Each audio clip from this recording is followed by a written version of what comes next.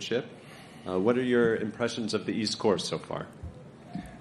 Well, I hadn't played it before, so I didn't know what to expect. Obviously, I'd saw the 2013 PGA and some back highlights, and obviously knew it was a challenging golf course. But you can tell with this redo, they wanted to make it a little extra difficult. I would say, obviously, comes to no surprise. I get a very similar vibe and feel around the golf course that you could get at Bethpage or at Winged Foot, since we're so close to both those courses. Tough course, it's whoever is setting up the golf course can have a lot of fun, because there's a lot of opportunities on the holes with tee boxes and pit locations, so you can make this golf course as difficult as you want or not as accessible as you want, but obviously you can make a big difference in the scoring. So I would say whoever did the redo, has done a good job. It's challenging, but it's one of those where if you hit the shots you're supposed to hit, put it in the fairway, go towards the center of the green, nothing crazy should be happening, right? But it's still challenging. So I like it. Fun golf course. Difficult, but fun. Great, thanks. We'll open it up for questions, starting with Dan on 5. Rory was in here a second ago making that Winged Foot comparison, namely because you can kind of run it up to a bunch of the different greens, and he said, we know what kind of style of golf won there. We'll see what kind of style of golf wins here. Do you feel like it's going to be a week that plays into kind of who can fly it the furthest and drive it the longest? I think, throughout the history of the game, hitting it far has always been an advantage, right? Maybe a little bit more so nowadays. It's always going to be beneficial to have the swing speed, right? If you miss a couple of those fairways, like 1, 10, holes are not the longest, but if you miss the fairway, you can put yourself in a tough situation. People that hit it long might have a short enough club to attempt to hit it to the green, right? I don't think it would be quite like Winged Foot. You do have a couple holes where they do give you the opportunity of hitting iron of a tee and a wedge. That wasn't the case there in many of them. I think it was only on 5 or 6. So there are similarities. It's not quite the same. The greens are not nearly as severe, right? They are kind of square-ish for the most part. You do have an opening in the middle, but not in all of them. I think it will give you the opportunity, but man, if you don't hit it through that gap, that some of the holes is quite narrow. Those bunkers are no joke. If it's never going to stay in the upslope, it always goes down to the flat, and it's always some severe slopes. You're most likely going to be short-sighted. It's a tough golf course, but I do agree with what he meant in the sense of having a really good short game week, which is the same thing Phil and Bryson did at Winged Foot, will give you obviously a massive opportunity. Everybody will miss fairways, everybody will miss short greens. So if you can get those up and downs, obviously it's not only a confidence booster, but it's something that will keep the round going. Mike 1? Almost seems silly to ask because you're coming off such a strong run of golf, but how do you feel about your game? Where's your confidence level right now? I'm confident. I feel good. It's been a great year. It's been an amazing year, and I'm just hoping to keep adding more to it. It's been a lot of fun, and hopefully I can keep riding that wave. Is there anything you've been working on specifically, or really just maintenance? Middle of the season, nothing groundbreaking, I would say. There's always little things we all want to improve, but I think at the end of the day, it's all what's going on between the ears on the golf course more than technique at this point of the season. Let's go Doug on 12, followed by 19. A couple of things, Jon. Given this is a game of ups and downs throughout a career, what's the worst down you've ever had? Because it doesn't seem like there's that many. I would say somewhere maybe in 2018, 19, maybe I didn't have my best stuff. Some people might say part of last year as well. I wouldn't think so, but I think 18, 19 would have been it. What was going on? Nothing special really. I just didn't play as good as I would have liked. Okay. Secondly, I think there was great curiosity with the press and the public and probably some of the players about how the live players coming into a major, how that was going to go. How much do you think, looking back, the Masters has helped, if it has kind of returned to some normalcy, I guess, of just coexisting? I'm the wrong place. I'm the wrong player to ask. Yeah, but you're the only one standing there. So I know, but like I didn't really care in that sense, right? I never got into the feud. I've never had any negative feelings towards any player that went over to live. In fact, I've mentioned many times I'm still plays with many of them, and still try to play practice rounds with Phil. Play with Taylor Gooch yesterday. I mean, it really doesn't make a difference to me. So I couldn't. That's why, in my point of view, nothing changed. I think I said it at the Masters where I hadn't realized how long. I think the first person I saw was Dustin from Liv, and I hadn't realized how gone it'd been till I looked down and I saw him wearing FootJoys. And I was like, okay, this doesn't add up. And then I realized I haven't seen you since the Open last year, right? That was my first moment. So, again, to me, it's like nothing changed. You stand out because of your play, but also just in terms of you and other players in the field. You're also physically taller than them, your build, your frame, your stature, all of that. Are there advantages and disadvantages to that? Yeah. I think, like I mentioned, there's going to be, if you ever need to tap into a little bit of an extra power, having the size always helps. But not, there's plenty of golfers that are not my size who can hit it quite a bit further than me. So at the end of the day, it's how you can create speed.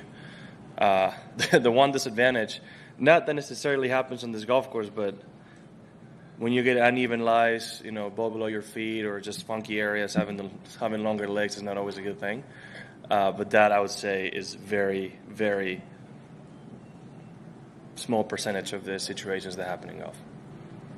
Alan, 4. Jon, another live question. We're a couple weeks away from the 1-year anniversary of them launching. If you have to look into the future, where do you see professional golf? I have no idea. I wouldn't be able to tell you. I mean,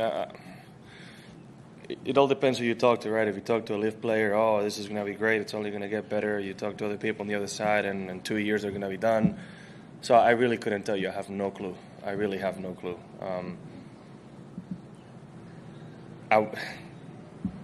I really don't know what to say. Obviously, they're trying the hardest to be a little bit different, and it could pay off or not. I really don't know. Mike 1. Jon, you mentioned. Yep. Oh, that's you. Yeah. Jon, you mentioned how this week will be about the short game. How does Oak Hill test your short game? Oh, I said it could be. Obviously, the two guys that went at it till the end last year were in the longest hitters. So obviously, ball striking could be very much a premium, right? But it's going to test you in the sense that, a couple things happen when you miss the green, right? 3 that stand out, and it's obviously the obvious 3. But you have those runoffs everywhere in a lot of the greens, right, where you can hit a really good shot that it basically goes 10 feet off the pin, and now next turn you have 30 yards with big slopes. Those fairways are very well manicured. They're fast. That's not the easiest shot to hit. Then you have the other side of the coin, right, where it's just thick rough where you depend a lot on the lie and a little bit of luck sometimes, and then some of those bunkers, right? There truly are some bunkers out there that sometimes you can rely on the sand to give you a little bit of advantage, but they're deep and they're tough and they're very well placed. So a little bit of it is not luck, but strategy, right? Knowing where you can miss and where you can't miss, because you can't be hitting great shots all day and land the ball less than 15 feet from the pin and give yourself absolutely no chance to get up and down, right? So it's a bit of everything that goes combined with it. When it comes to those runoffs, how do you account for all the different kinds of shots you can play from there? Well, it all depends on which one and where you are. Some of them won't even give you the chance to stay in the fairway, right? If you miss it right of 15, some of the spots we saw yesterday, it just goes all the way into at least that little first cut, which limits your possibilities. A couple of those, I think it was 14 and 15, 14 long, 15 right, the steep bank actually had a thicker, it was basically a semi rough, right? So that they taking the putter and the bump shot out of your hands for a reason, right? A couple others will give you an opportunity. Like if you miss it left of 1, it's not the worst runoff. You can actually putt it. You can actually stay in the fairway unless it's going quite a bit left. There's a couple others like that. It's all circumstantial. There's so many possibilities. I would say for the most part, later on the week, if it doesn't rain, most of those balls just won't stay in fairway. They'll just keep on going to the rough, and that would be a really tough spot to be. Let's go to Mike 10, followed by 11. Jon, over here.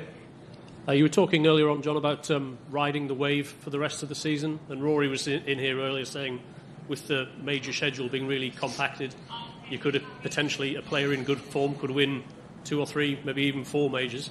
How excited does that make you for the prospects of going forward? Very. It doesn't happen often that a player wins more than 1 major in a year, so it would be amazing to be able to join my name to that list. Right. Latest to do it that I can remember was Brooks, was it 2019? So before that, Rory in 2014. It just doesn't happen often. Sorry, Jordan 2015. So yeah, I mean, I would love to. Yeah. Hey, John, you're a student of the history of the game, and I'm curious, were you familiar of Walter Hagen, that he was born here, and his early contributions to the game of golf? Obviously, I'm familiar with Walter, but I don't know. Like, I usually get into tournaments and what tournaments they won and certain shots, but I think it was a little early for any cameras to be recording a lot of that. So I haven't seen much, and, surprisingly, it's not really a name that jumps up to a lot of people when you talk about the history of the game, right? And I would say a lot of people wouldn't even know if it wasn't for the legend of Bagger Vance. So probably my fault that I don't know as much as I don't know. I really don't know what he did. So I wish somebody could tell me at some point. A quick follow-up. Players often speak about patience during majors. Rory said it was going to take discipline this week. Mm-hmm. What one word would you say it's going to take? I agree with what Rory said. I think discipline's a really good way to describe what one needs this week. Great. Let's go to 15, followed by 1. John, talking about the history of the game, I'm sure you're pretty familiar with the number of people who have won the career Grand Slam. How big of a goal is that for you in your career? And now that you're halfway there, how much more do you think about it? Not that much more. Obviously, if I win a win this week or the Open Championship, it really becomes a true reality. But winning 2 majors is not easy, and picking which ones you win is a little ludicrous to think about. So I think, obviously, winning the Grand Slam would absolutely be amazing. But I think, without sounding too conceited or too arrogant, I would rather focus more on the number of majors you win than having the Grand Slam per se, right? Obviously, it would be amazing, but the more you put yourself in that position to be able to win majors, the more likely you might be to get it done, right? But it's a very small number of players to do it. Last one being Tiger, so it's obviously not an easy thing to accomplish. John, every player is different, obviously, but what do you think the keys are for avoiding a major letdown that's plagued some of the other players over the past decade? A major letdown? What do you mean by that? Like a hangover, like letting a Masters big win, for instance, carry over. I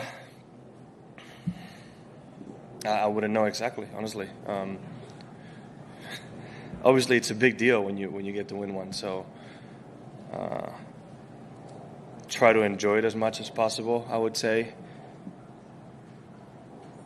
Because it's very easy nowadays, especially with how much golf we've had this season, to, like, once you finish, you kind of put your thoughts on pause to keep performing, right? So I think try to enjoy it and process it as fast as you can might be the best way. But at the end of the day, this is our job, right? So you're here to perform, so trying to focus on that as well. I wouldn't know exactly what to tell you, honestly. I guess there could be a feeling of content after you win a Masters. But you can't let that become the main thing, because you have 3 more majors during the year and the Players and the FedEx Cup and many things to accomplish afterwards, right? So a lot of it, I would say, is how goal-driven are you and how you assess your goals throughout the year. I can tell you of many possible thoughts. I just don't know which one would be best for who. Man. Mike, too? Both of you? A few weeks back, Giannis Antetokounmpo had this answer that went viral about not predicating success and failure strictly on the end result. How do you kind of define that dynamic of success and failure, and then has that changed at all given this run that you're on? No, I fully agree with what he said. in the world of sports, especially in basketball, you either win a championship or not, right? You can't define a good year by just, okay, you got bounced in the first round. I mean, you're talking about losing 4 games, right? On the grand scheme of things, it's a small number. So I really fully agree with what he's saying. You can't, especially in golf as well, just because you haven't won something doesn't mean it's been a terrible year. And that's kind of what I was saying last year, right? And it would be very similar to what Tiger might have said in '98 in the middle of swing changes. You can't declare a year as a success. You can't be improving in many parts of your game in certain aspects that might pay dividends down in the future, right? So just because you haven't accomplished something today doesn't mean it's going to pay off in the future. So yeah, I agree with that. I mean, it's especially in golf. I mean, Jesus, you don't win very often, right? So you got to focus on what the positive is each week, and you can call a lot of weeks a success that maybe public or media wouldn't think, but just because of what's going on internally. John, earlier you spoke about wanting to ride the wave that you're on, and I thought the word wave was interesting because when you look at the best players recently, Rory, Spieth, Koepka, they do seem to have a wave where they crest and then it kind of inevitably comes down. Do you think that pattern is inevitable in golf today, or do you ever think about a way that maybe we can sustain sort of the high water mark? It's the best metaphor I could find. In a couple seconds after asking that question, I mean, it's sports, right? And the path to success, I think Arnie said it, the road to success is always under construction. It's not a linear, constant path of improvement, right? It's ups and downs. And it's not only in golf, that's just life, right? The next day is not always better than the previous one. It's just impossible to think that way. It's never going to happen. So you just got to deal with it. It's sports, right? I wouldn't know what to say. That's all I can tell you. I think it would be ludicrous to think that you can always keep increasing your level of performance. That's just impossible. So there's going to be downs. Again, like I just mentioned, even Tiger had downs, right? So maybe his downs were shorter. Maybe his downs were different in his mind, but everybody had them. It is part of sports. Now I'm hoping, I guess as a player, you got to hope that your low is not as low as others. That's all I can say. Let's get to a few more here for John. Doug, followed by Dan. Do you surf? No. Okay. When you mentioned looking at tape from 2013, I'm curious, do you find yourself going back at previous majors, whether it's Winged Foot, Kiowa, Southern Hills, before a major you hadn't been to watch video? And what was the one thing that stood out from what you saw of Oak Hill? Well, I've done it. I do it for pretty much every major. I just like it. And even if it's not major season, I'm doing it at home, right? You should surf. I've seen on social media about every Sunday round you can find about Augusta and most majors. For the most part, home majors will do like a 1 hour documentary of the entire tournament, right? I mean, you'll see a lot of, and it's not research, I just like it. I don't know, it's fun. I'm a golf fan as well, right? I'm a fan of all those players that are out there as well, so it's enjoyable. Now, what you've seen in 2013 might not be applicable to right now because it's a different golf course and it's a different time of year. When they played, it was very soft, and those fairways are not soft. It's playing very differently, right? The one thing I did see from Duffner is when he needed to, he relied on his wedges quite a bit. I think in the final round, I think it was 9 or 8, hit it on the trees, chipped out, gave himself a 10-footer, made the putt, and kept the round going, right? So, as well as maybe not always going for it, I think he laid up on 14 and trusted his wedges. He gave himself numbers, and even on that final round, he had about 3 or 4 tap-ins for birdie. And that usually doesn't happen, right? So again, I think that goes with what Rory said, just be determined, have discipline.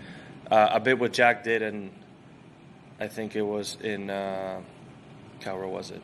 In Balderstall, right? How he said every time he went in the rough, he was going to lay up. And on 18, he laid up, hit the 1 iron, and then made birdie, right? There's many ways to make a 4 or 3 or 5. It's just, you don't always have to go at it all the time. So I think there's always a lesson to learn in everyone. John, do you think that staying above the fray, not really getting into the feud, as you mentioned, you've kind of hold anything against anybody, do you feel like that's helped your golf over the past year? I don't know. I just, like I said, some people are friends, and some of the players that win are friends, obviously, and it's not my place to judge what they do with their life, right? I can agree with it or not, but I'm not going to be judgmental in that sense. Obviously, there's some things in life, some values that I believe in that I might judge if you compromise, but is your choice, is your career, is your life, is your family. You do whatever you want. So from that point of view, I'm nobody to tell them what to do. That's why I would never get emotionally invested on something like that. I mean, it's their life. I don't know what to say. It's just I've never thought about it that way. I guess the better question would probably be: do you feel like if you were more invested in it, that it would take something out of you, or not allow? Probably, yeah. I mean, I would say, if it was me, I could possibly be investing a little bit of time and energy onto a feud that's not necessarily player versus player, right? I don't have a personal issue with them, and there's no reason for me to make it. But yeah, I think it could take, it would. Over a year, yeah, I think it could take some energy out of you. We will wrap things up with Juan. Okay, well, Jon, otro PGA Championship, ¿no? Otro campo difícil, además con frío esta semana. Las ventajas de tu juego aquí y qué es lo que va a poner a prueba, si quieres, ¿no? A ver, al final esto va a jugar... Depende de cómo lo preparen, pero lo pueden preparar muy difícil, ¿no? Pero parece más otro US Open que otra cosa. Al final es como jugar es casi como en Wingfoot, pero estamos a 4 horas de Wingfoot en coche, ¿no? Al final es parecido. Lo que he dicho, ¿no? Todo depende cómo lo preparen, porque hay ciertos hoyos como el 3, el 11, que si ponen el tee atrás son hoyos dificilísimos, si te dan un palo más corto, no son fáciles, pero un poco más asequibles, ¿no? Así que no sabría qué decirte en ese sentido, pero, hombre, al final hay que jugar bien, hay que ser certero desde el tee y, digamos, tener cierta disciplina con las decisiones que uno toma, ¿no? Así que creo que, hombre, me viene bien, digamos al jugador con mayor calidad le va a venir bien, pero al final es quien juegue mejor. No, si no juegas bien, no estás del todo cómodo con el swing, va a ser muy difícil las reacciones. Oye, después de los últimos meses, cuesta no recordar Oakmont 2016 y tu visión de lo que iba a ser tu carrera, ¿no? Sí. Y tienes la sensación de que se están cumpliendo esas cosas, ¿no? Muchas de ellas sí, a ver, yo dije lo que dije, lo que he dicho siempre, una cosa es lo que yo quiera conseguir o lo que me proponga conseguir y otra cosa es lo que consiga, ¿no? Digamos, si yo me propongo simplemente ganar un grande, puede que llegue, puede que no.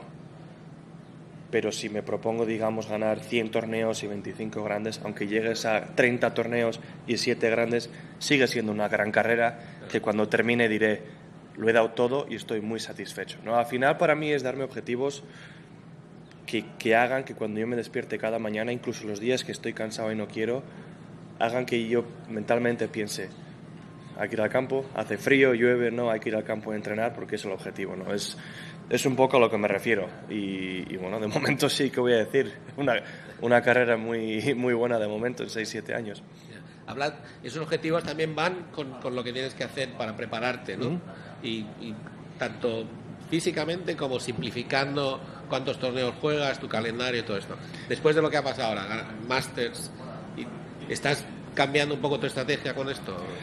No, este año estás muy limitado en las oportunidades que tenemos, ¿no? Al final hicimos el calendario al principio del año y no es que tengamos mucha, digamos, no sabría decirte, no tengo muchas posibilidades, ¿no? Al final ya he fallado uno de los torneos que me podía fallar y el resto los tengo que jugar, ¿no? Así que eso te limita. Pero al final la decisión está hecha. Tomé la mejor decisión que yo podía tomar. Así que de ahí ya es trabajar y punto, es lo que hay, ¿no? Al final somos de los pocos deportes que hay hoy en día que deciden su propio calendario. Así que tengo la suerte de poder decidir lo que yo quiero, digamos, aunque esté un poco limitado este año, ¿no? Sí, tú lo has dicho, al final es eso, ¿no? O sea, darte esas ganas de ir a por ello cada mañana. Bueno, lo último, hablando de esas ganas, ¿cuántas ganas tienes esta semana y cuál es tu visión para esta semana? Hombre, ganas muchas, obviamente. He hecho algo grande este año y de ahora en adelante es simplemente hacerlo mejor, que ojalá pueda seguir sumando, ¿no? Ahora que estoy pensando, igual David sabe, no sé si Seve algún año ganó 2 grandes en un año. No, sería el primer español en hacerlo. Pues ahí te lo he dicho, ¿no? Siempre soy alguien que tiene objetivos, pero hay veces que cuando tienes un año muy bueno hay que ir, digamos, sumando o reenfocando, y eso sería una gran manera de mirarlo, ¿no? Al final, ¿cuántas personas han ganado 5 veces con 2 grandes en un año? El último que yo me acuerdo de Jordan Spieth en 2015. Esto es algo que es muy difícil de hacer y que ahora de momento el único que tiene oportunidad de hacerlo soy yo, así que ojalá pueda seguir sumando a esa historia. Muy bien, gracias. Thanks, Jon. Thank you.